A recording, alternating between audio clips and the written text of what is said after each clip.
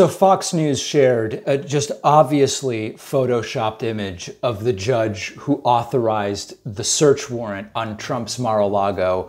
And it's just so obvious that this is fake that it's actually shocking that they even did this. And with a completely straight face, they did it.